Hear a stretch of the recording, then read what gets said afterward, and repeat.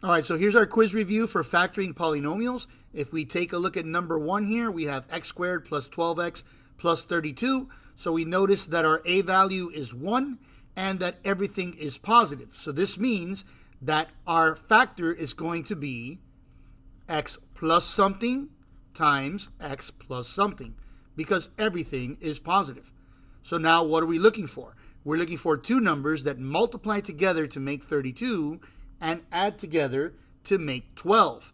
And that is going to be 8 and 4. 8 times 4 is 32, and 8 plus 4 is 12. Now, since both of these are positive, it doesn't matter where we put the 8 or where we put the 4. And so this is the correct answer. All right, so let's take a look at number 2 here.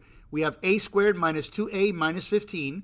Look at the third term. We see that it's negative. Remember that the third term comes from multiplication. So if we multiply two numbers together and get a negative answer, that means one of the numbers is positive and the other one is negative. So this is going to be a plus something times a minus something. So once again, we have to think of two numbers that multiply together to make 15 and add together to make 2. Now why 2? Because remember, when we add a positive and a negative together, we actually subtract. So what are two numbers that multiply together to make 15 and have a difference of 2? Now that's going to be 5 and 3. Because 5 times 3 is 15 and 5 minus 3 is 2. The question is here, where do we put the 5 and where do we put the 3? And the way we figure that out is that we look at the middle term. Since the middle term is negative, then we put our bigger number next to the negative sign and our smaller number next to the positive sign. And the reason for that is positive 3 times negative 5 is negative 15, and 3 plus negative 5 is negative 2. So this gives us what we want, and this is the correct answer. All right, moving on to number 3, we have v squared minus 5v plus 6. Notice how the third term is positive. Since the third term is positive, that means we have two numbers that are the same sign, because positive times positive is positive, and negative times negative is positive. Since our middle term is negative, those two numbers are negative. So we're going to have v minus something times v minus something. So once again now, we have to think of two numbers that multiply together to make 6 and add together to make negative 5.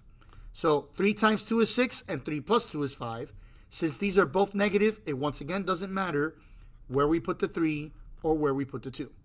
Again, remember, negative 3 times negative 2 is positive 6, and negative 3 plus negative 2 is negative 5. So this is our correct answer.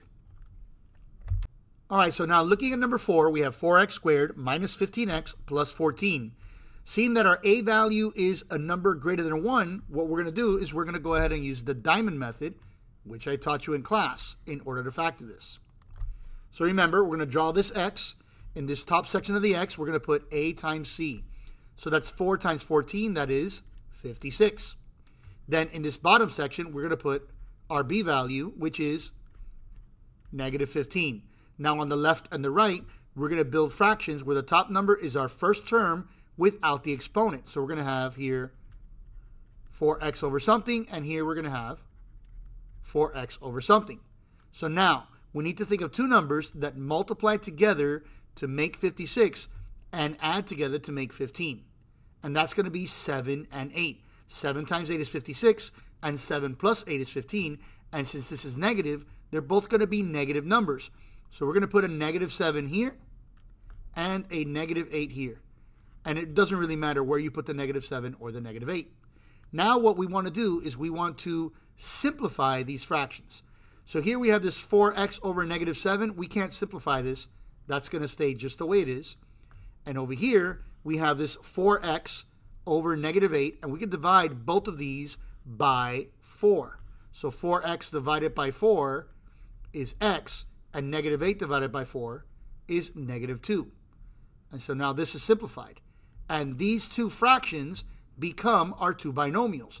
So 4x over negative 7 becomes 4x minus 7. And x over negative 2 becomes x minus 2. And so this is our answer. All right, looking at number 5, we have 6m squared plus m minus 12. Once again, our a value is greater than 1, so we're going to use the diamond method. So we're going to draw our x. In this top section, we're going to put a times c. 6 times negative 12 is negative 72. In this bottom section, we're going to put b. Our b value here is positive 1. Then we're going to build our two fractions with the first term without the exponent. So 6m over something and 6m over something. So now we have to think, what are two numbers that multiply together to make negative 72? Now remember, since this number is negative, that means one of our numbers is positive and the other one is negative. So two numbers that multiply together to make negative 72 that have a difference of 1. When we subtract, we get 1. So 9 times 8 is 72, and 9 minus 8 is 1. So these are our two numbers. Now, since this number is positive, our bigger number 9 will be positive, and our smaller number 8 will be negative. So we have 9 times negative 8 is negative 72, and 9 minus 8 is 1. So that's how this works. So now we're going to simplify these fractions. 6m and 9 can be divided by 3. This gives us 2m over 3. And over here, 6m and negative 8 can be divided by 2. This gives us 3m over negative 4. And so those are our two binomials. So we have 2m over 3 becomes 2m plus 3.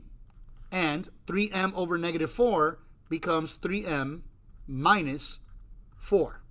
And that's our answer. All right, so this last question here, number 6, is one of the special products we learned about in class, x squared minus 25. Notice that there are only two terms, and they're separated by a minus sign. Also, x squared is a perfect square, and 25 is a perfect square. So this is called a difference of squares.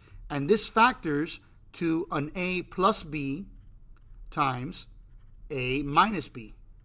So where does x squared come from? What's the square root of x squared? X. And what's the square root of 25? 5. So this is going to be x plus 5 times x minus 5. And that's our answer. All right, I hope that this review helps you to do well on the quiz. Good luck.